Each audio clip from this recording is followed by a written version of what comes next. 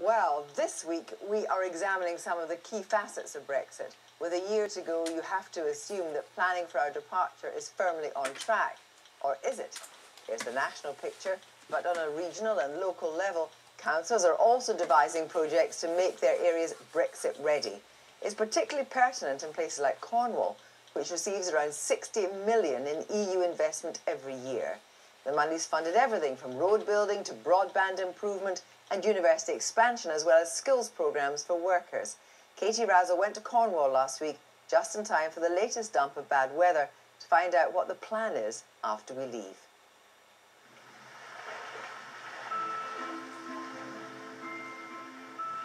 A blustery morning at Newlyn Harbour, as the Cornish coast meets the tail end of last week's mini beast from the east.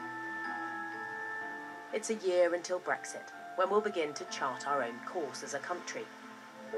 But what plans are afloat in this county for a confident departure?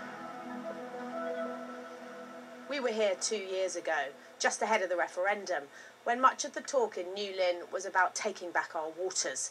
The weather was certainly better on my last visit, and for many, a future outside the EU looked bright.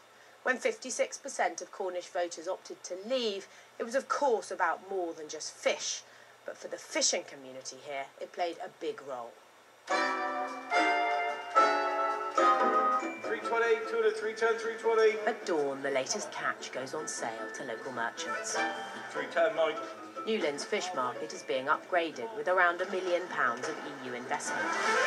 But as we learnt during the referendum campaign, money doesn't buy affection, particularly here. Oh, look at that man, I recognise him. We've come back to see Tony Howes, who we met on our last visit. I'm all loaded and virtually ready to go. He's spent almost 5 decades in Newlyn's fish trade. A nice selection of fresh fish on today. The majority of the fish caught round here is exported to Europe, and the EU is threatening tariffs if the UK limits EU vessels' access to our waters. Look at that lovely fresh fish. Off we go. Instead of going to the fish shop to choose their fish, the fish shop goes to them. Tony's never wavered in his support for Brexit. When we spoke before, he didn't doubt that the UK would vote to leave. My feeling's still the same. We're already selling fish to the continent. They're still going to want to buy it. We're still going to want to sell it. It's going to happen.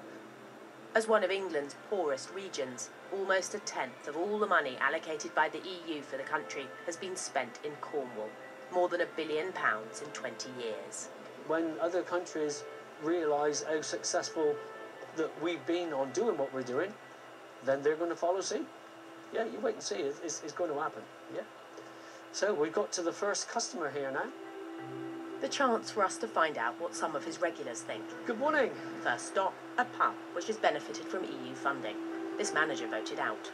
Management courses, qualifications we've done for all that was all EU funded. And is your company, is it planning at all? Is it looking at where you're going to get the money that came from the EU? Not particularly. Luckily, we've thought ahead in the last 18 months and done everything as much as we can just to put everyone with the funding we've already had. So everyone's done now, so we should be all right for a few years. There you go, Anson. See you tomorrow. Indeed. Lovely. Thank you very much. All the best. Bye. The government has promised a shared prosperity fund for poorer regions after Brexit, without much detail yet. How confident are you that the government will fill the gap left by EU funds disappearing? Not very confident at all. I think we're easily forgotten down here. Hopefully, this gentleman will be in. Well, I see a lack of planning. Cornwall Council asked the government for an assurance that the funding that Cornwall has benefited from in the past would continue into the future. I don't recall having read that assurance has been given. That worries me greatly. While we were here came the announcement of the UK-EU transition deal. The news that the EU will keep control of fisheries policy until 2020 didn't go down well with Tony and his colleagues. The transition deal stinks, doesn't it? They're selling us down the river yet again. As soon as we're out, and we should be out sooner, but I think we just need an exclusion zone, and it should be protected for our own fishermen. Why do they need to wait for such a long time? If we're coming out of Europe, let's get it done. The mini beast from the east is easing off and the sky brightening. Just along the coast from Newlyn is Penzance's recently modernised Jubilee seawater pool.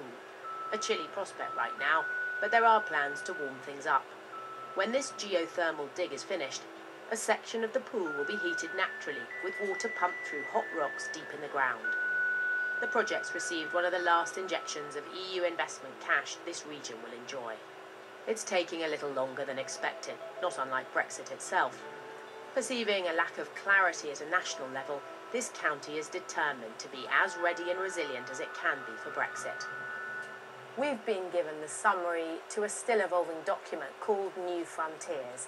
It's this region's plan for what could happen here after Brexit. It's still in draft form and will be launched later in the spring. But it says if central government buys into the proposals, they could deliver more than 20,000 jobs to the local area and contribute £2 billion to the economy. While safeguarding traditional Cornish industries, the plan is to attract more high-skilled jobs here, particularly in renewable energy, the creative industries, space technology and lithium mining. A building programme to offer homes to these new workers would provide employment across the county, but, and here's the rub, this can't be done, according to the document, without more devolution, more power at a local level. They are quite good, aren't they? Susan Stewart runs a local hotel and is involved in Penzance's regeneration projects. They're already looking to the private sector to fill the gap after Brexit. Do you think it's feasible that as a result of Brexit, Cornwall, jobs could be created? I think so, because I think that Cornwall, as a local authority, knows more about its own economy and what it's going to take to boost that economy. And do you think Brexit is an opportunity for Cornwall and an opportunity for Penzance? I think it has to become one, and it's very clear that chunks of money that we might have relied on for infrastructure from Europe are not going to be there anymore. I think one thing it can do is change a mindset in that Cornwall can start to think more commercially, because it has to think more commercially. You need to bring in the regional government, you need to bring in big government, but also to get it right, maybe we can engage the private sector and make the whole place become more investable. At this time of year, Cornwall, one of the world's biggest suppliers of daffodils, is a feast of yellow.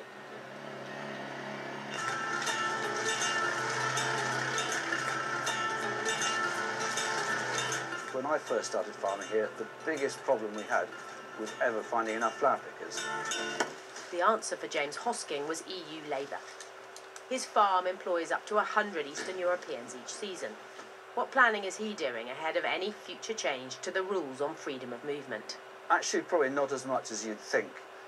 Personally, I don't believe we can sort of close the doors to other Europeans, because, quite frankly, I think if you just take a county like Cornwall, you've got the hospitality industry, the vegetable industry, the flower industry, and virtually every industry is now reliant on them.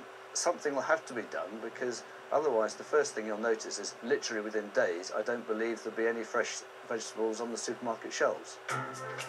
So, with a year to go, not much planning here. More a certainty that Cornwall will get what it's requested, a special deal on low-skilled workers to avoid fields of unpicked daffodils and vegetables left to rot in the ground. Which would be a waste, given the trouble this company goes to nurture plants like these lettuces for Cornish farmers. In the last year, James has begun exporting some of his daffs to the US. There's an added touch, one that may have even more potential after Brexit. Brand Britain.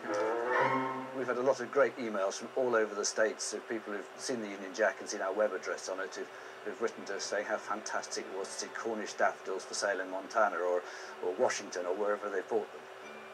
Others are also exporting Britishness. Take a guess what this is. It's tea, being grown in Cornwall, albeit with a dusting of snow. In Japan, they have a saying that the best tea grows under snow, so you need to have a balance of temperatures. But the tea That's all right for today, then, isn't it? That's all right for today. Tregothnan is the first place in Britain to grow its own tea. They say it's caused a positive stir amongst tea lovers and aim to export 80% of their tea in future. There's a lot of thinking about Brexit. I mean, it doesn't obsess us on a day-to-day basis, but every week it comes up in management meetings. Obviously, there's a threat in some ways. We've got to treat this as a serious business matter, but to look at the opportunity in it. So the whole premise of growing tea in the UK was to take a British product out to the world. The world doesn't owe us a living.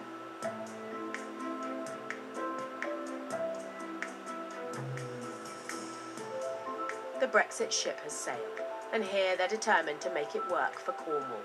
At county level, that means a new industrial strategy. For individual businesses, a combination of carry on as before and offer more to the world. But Cornwall still needs investment to flourish. Until it knows more about how the EU's funding will be replaced,